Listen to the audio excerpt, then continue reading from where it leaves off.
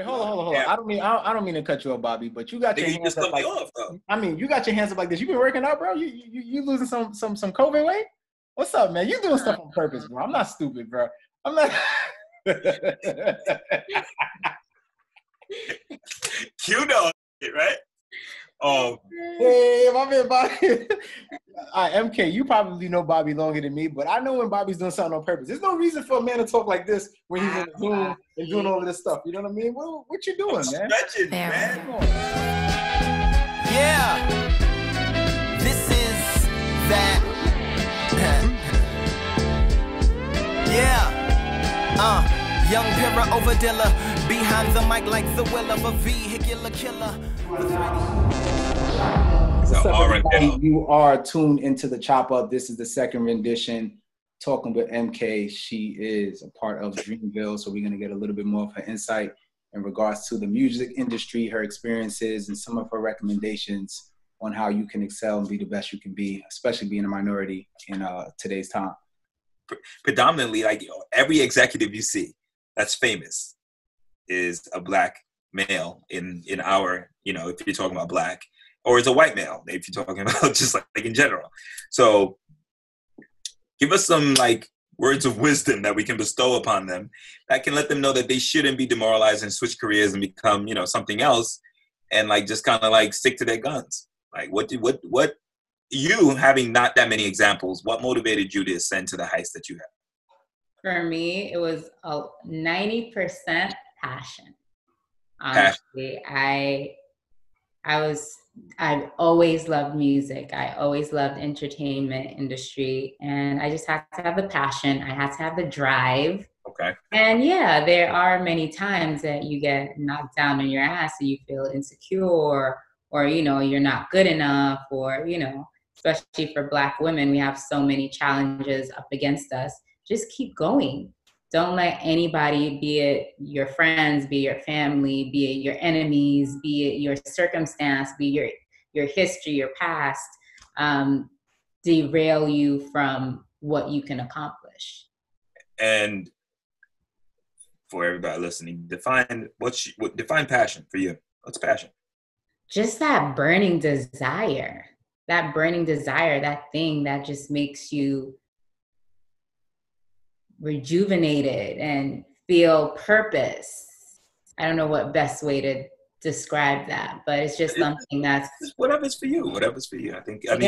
Something burning within you that just really pushes you to keep going. Okay. So, question, right? So you're talking about passion and motivates you to keep going, right? But when do you give up the passion? When do you say, you know what, maybe it's time for me to become that doctor that my parents in the village wants me to become to save everybody? You know what I mean? Wait. We're not from the village, though. Oh, you're not from the village? Wow. Watch yourself. Bobby, watch yourself. No speak this in Zambians on this one. So he does not know us, Bobby.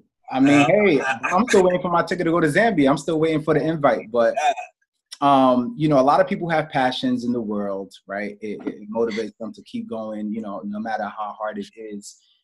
I guess the question I want to ask you is, at what point do you try to decide to move from the path that you felt so passionate about? Because there's a lot of people out here trying to get into those positions that they're so passionate about. They would love to be in your shoes, and they've been trying for years. But, pandemic hits, people got to pay bills, people got to make sure that other people are taken care of. And at some point, when you're 50 years old, still trying to hand somebody like you a mixtape, and maybe at some point you say, hey, you know what?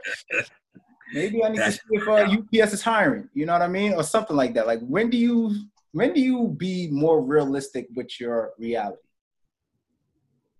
Honestly, you guys, hell if I fucking know, because I never had that issue. No, but that's a great question. And I see it all the time. So many people want to be artists. They want to be rappers and singers, and they go at it for years, and they do have that persistence. They do have that passion. They do have the determination, but there's something missing most times, and it could just be the fucking talent. So it's just keeping real people around you. There has to be, as much as I say, don't listen to people around you, listen to your day ones, listen to the people that you know have your best interests at heart. And sometimes it may just be, you just, that's not what's for you. That's not your calling. And it's a tough pill to swallow, and it's some deep to, internalize. But I don't know. What do you guys think? I think it's true. I mean, personally, I know I've had different visions of going different places, and I'm like, you know what? This is not hitting. I'm struggling to pay my freaking phone bill. I need to go do something else. So, I don't know. I would agree also not to give up so easily on something you're passionate about. But I don't know. There just has to be some time of awakening in your mind that you say, listen, you know what? Maybe I can still pursue this, but I'll keep it on the back burner and try to pursue something that's going to be a little bit more fruitful. I don't know, Bobby, what you think? I mean, I'm always, I believe that your passion can become your poison. Don't get intoxicated by it to the point that it becomes your poison. Like, you got to think about your life, livelihood, everything in consideration. And hey, you got to know when to pull the cord. Plan A, B, and C. Yeah. Got to know when to pull the cord. E, F, multiple plans. I mean, Bobby at one point was going to be a fitness trainer, and he wasn't getting clients. Okay, you guys joke a lot. Is this true? What, MK? I'm a little bit offended that you even asked that. I mean, I figured a way where if you are like the soul cycle, right? Exactly. But it was but you're eating soul food. While you're cycling. But it just wasn't working out for a lot of people. It's just like a lot of people were really good about the vision. Yeah. Because I was like, yo, you can eat candy yams while you're on the bike. Candy yam cycle. And I don't know. Maybe I didn't really think about the smell, the sweat plus the food. I don't know. I didn't think about the whole environment. It was a lot. So with the candy yam cycling, right? So let's go back to having your passion and your dreams, right? So MK, you said sometimes artists can be pursuing their music career and maybe they're just missing the talent. So have your day ones around you, right? Maybe some of these people have the right interests, but they don't have it in the right direction. So maybe somebody who's an artist should probably be a ghostwriter or something like that, or probably do something that's a little bit in the same area. Sure. So in terms of managing artists, or not even music, but just having a goal for yourself, right? And you have your day ones around, and you want to have a realization of what's probably your true calling. What are some of the things somebody can do if they're not reaching the goal that they want, but they can kind of stay in that same arena and make sure that they're still surrounded by the things that they're so passionate about? I think it's important to be open to exploring. So for me, my main thing was always, I want to be an A&R. So I want to be in the studio. I want to discover the talent. And when I got into it, like I said, I did an internship in the gospel department. I dabbled in publicity. I dabbled in promotion. I dabbled in some A&R, as in supporting A&Rs. And I just realized there were so many other things I could be doing, and just opened my eyes to so many different facets of the industry that I kind of honed in and pinpointed what I wanted to do. And even coming to Dreamville, I always thought that I would be back in management. And because I love artist management so much, and here I am doing operations. Mm-hmm. So just always be open to and adaptable to change, and don't be so fixated on one thing that you lose sight of opportunities around you. The crazy thing about talking to somebody, y'all and I are lifelong. I mean, I think everybody is, but I think we love music more than the average person. So we can have this conversation for 3 days and not run out of questions.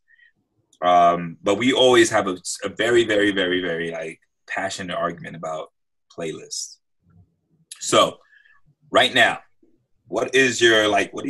give us a glimpse, some insight into what are you listening to? What artists are you are on rotation for COVID? You know what I mean? The last 3 months, who are you really all right, these are my go-tos to get me through the, the pandemic. What's your pandemic playlist? Give me a couple of joints. Naturally, I'm an old soul. So Okay. I revert back to like older music. So old R&B and, you know. Give us some. So I've literally been listening to like Fela lately. I've been listening to Stevie Wonder. I've been listening to, as an African, Huma Sekela and Oliver Mutukuzi. So just like my Black superhero music. You know about that? You know about that? Yeah. He doesn't know about that. Just how'd I go? What shall we do? You don't know about that. You don't know about that shit. You don't know about that. How he played it Afrochella? I don't know. I didn't hear that song. You don't know about that. You don't Bobby. I don't know about that. You don't know about that. Okay.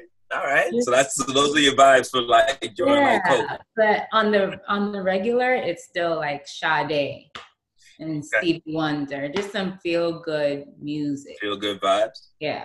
Now, you know, in our history, like I think, you know, we're in a very like rare place in terms of the generation before us has not been in a situation that we're living in right now, right? Like we're coming off a pandemic where just, you know, hundreds of thousands of Americans have died, right? And then you look at the global impact of COVID.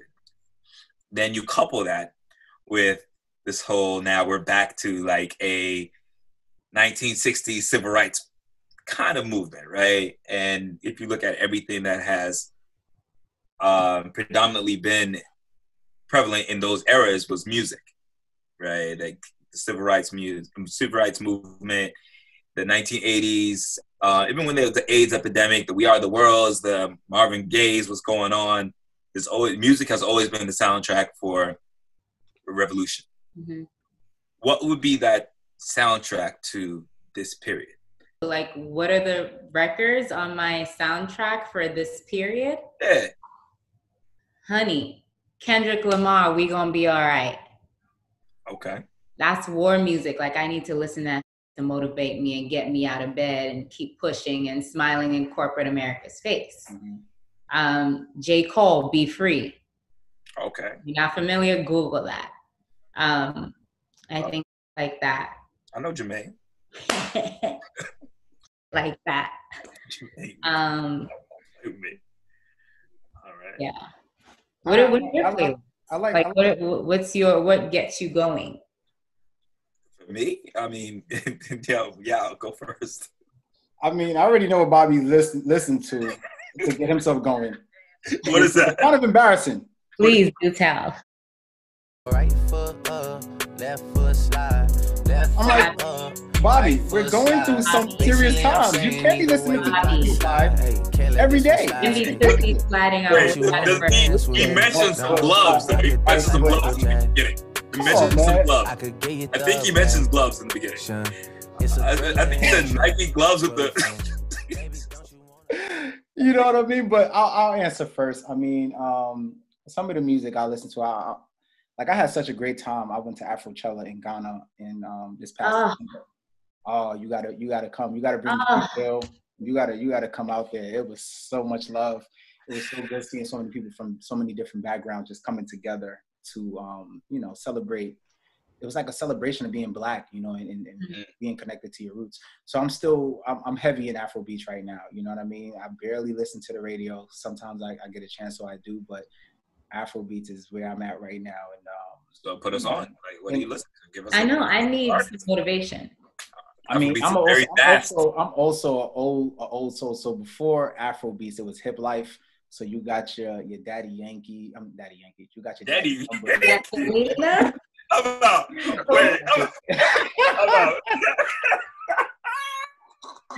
Okay. Bobby, we will not judge. Whoa. Okay, Asante. Oh my God. Whoa. Right? What else? Bad Bunny? What else? Yeah, back in the days, it used to be Bad Bunny. Wait, talk about that. You listen to Daddy Yankee and get you motivated for this life? Oh my goodness, we are doomed. Gasolina? They got.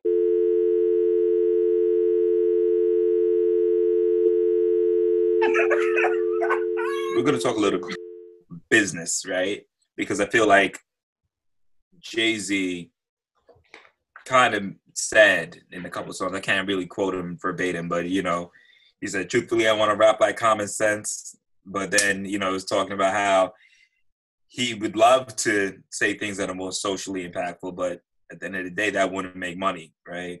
Mm-hmm. So is it profitable to have more socially conscious record labels such as Dreamville? From what I gather, I don't want to label you as you know, the herbal tea of the music industry, you know, the Dr. CB of the music industry, but you know, from what you're saying, from what I gather, you're trying to keep it real and you're not trying to sell out.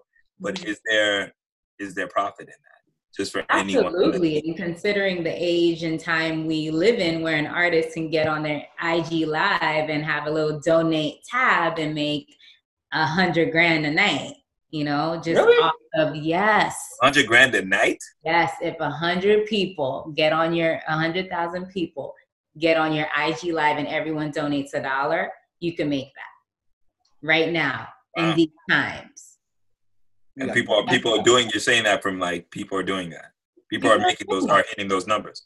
I was at a Erykah Badu show in the beginning of COVID, and it was like $1. There were 8,000 people in there. She made $8,000.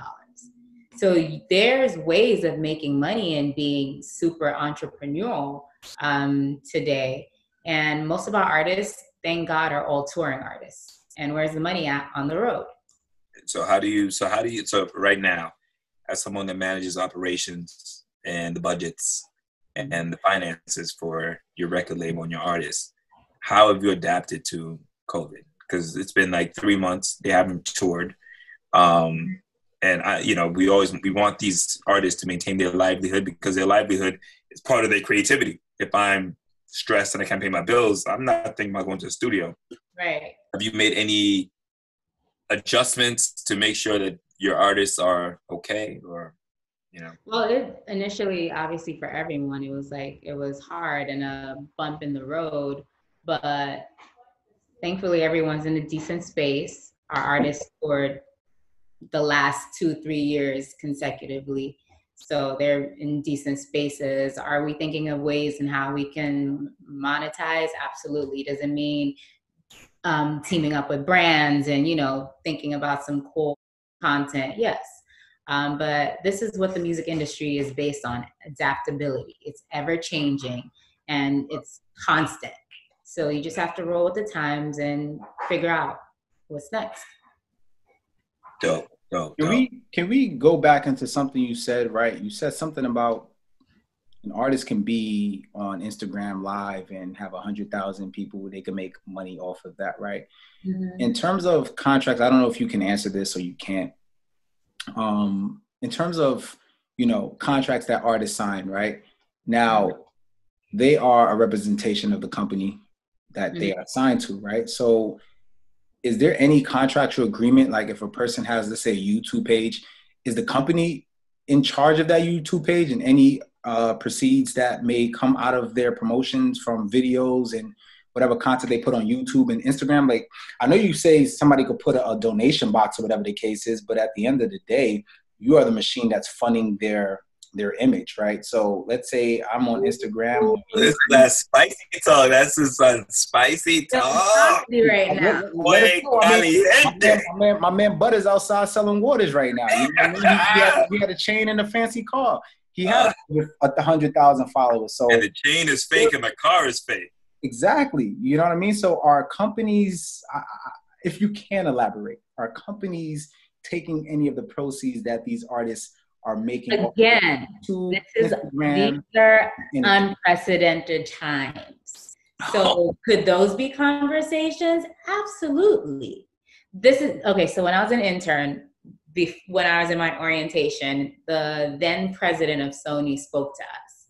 And he was like, Jessica Simpson was a multi-billion-dollar business, and we made nothing on her. She didn't sell records. She wasn't popping. we made nothing on her.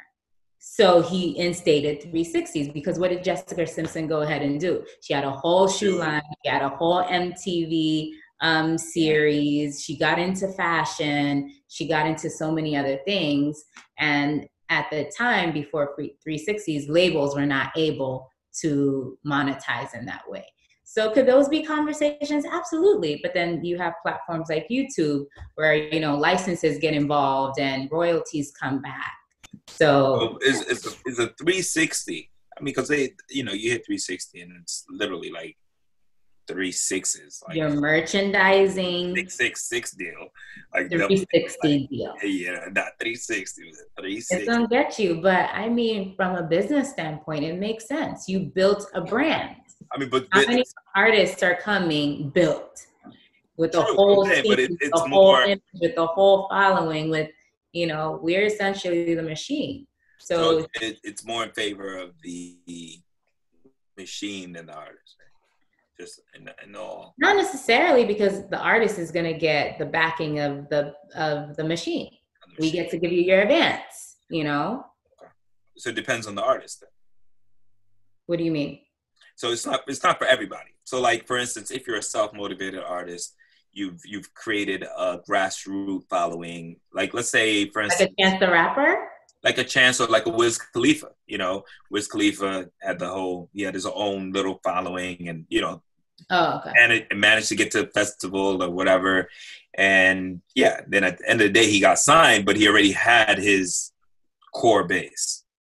So that's not a 360 deal candidate, because you already have your. Could have been a 360, because labels have been doing 360s since about 2010 or 11. Like, it's standard across the board.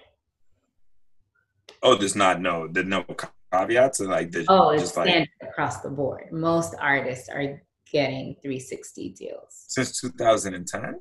Yes, I have to fact check that, but I recall around that time. So artists just deny it just for. I don't know. A lot of artists say they don't have 360s. Okay. Great.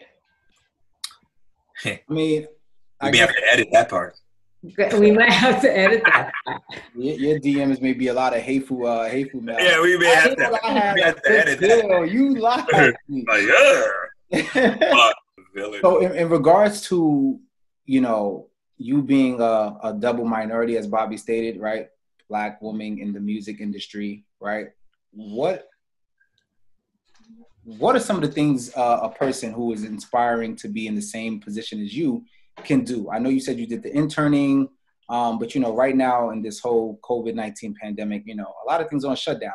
So what can somebody do in the midst of this shutdown to try to make sure that they're possibly setting themselves up for success and possibly getting into a position where they can, you know, get that experience to, you know, learn from the top execs and try to be in a position such as yourself?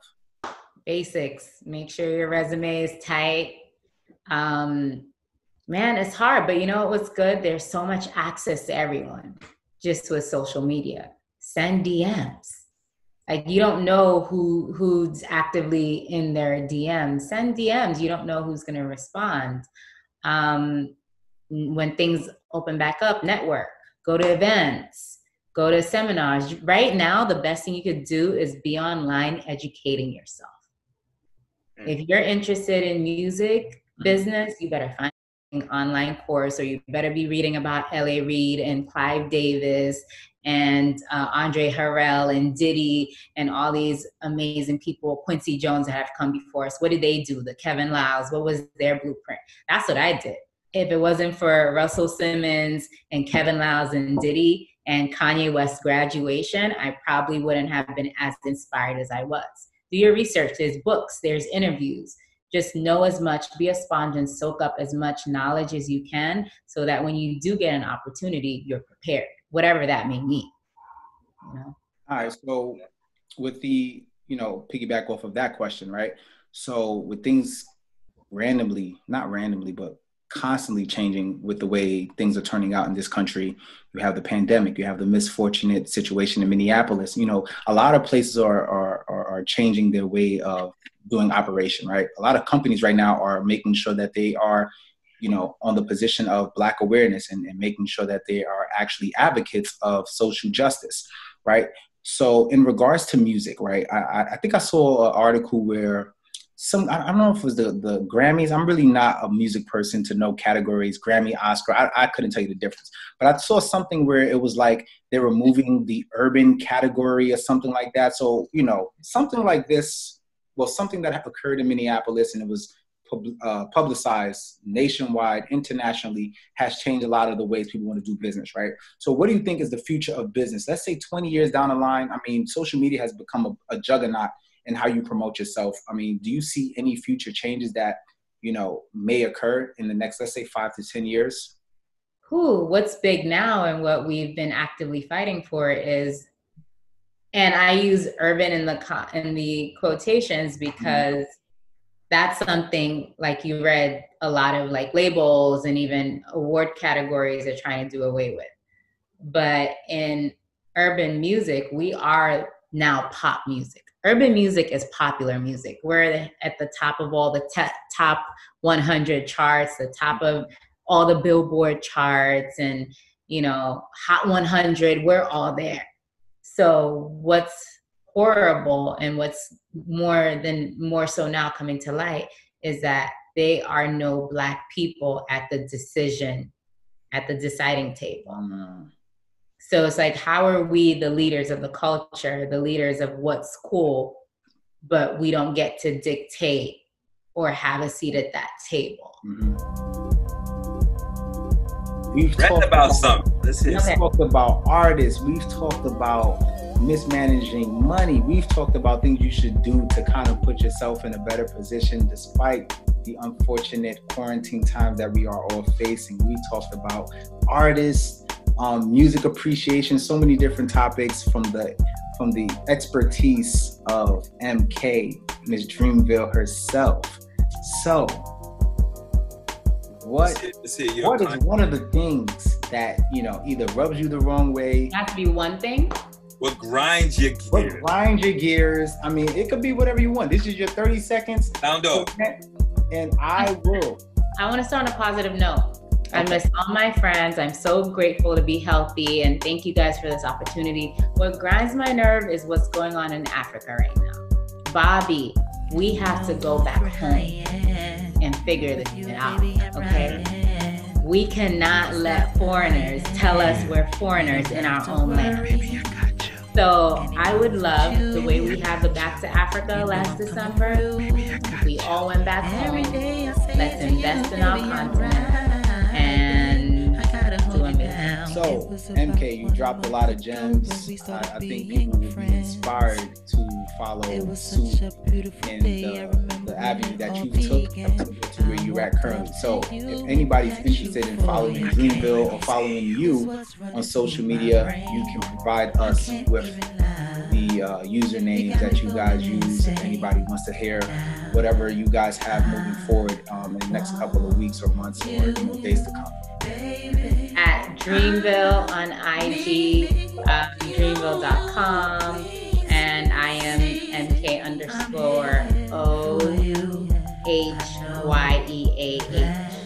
on IG. Oh yeah. All right, so that's how you have it. This is the Chop Up with the lovely MK. I hope you guys enjoyed.